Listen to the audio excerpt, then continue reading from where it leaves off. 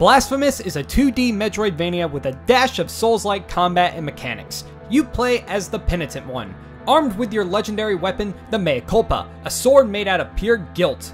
And that's about all I understand from the plot. From what I gathered, some guy felt bad for taking his sister's doll or something and then he became a tree and now the world sucks. Guilty tree people aside, you explore the religious nightmare of Custodia, where you will discover many different types of enemies, hellish environments, and bosses, all with unique styles and gimmicks. You will also find beyond disturbing side characters to help upgrade your abilities and perform fetch quests for more items to customize your build.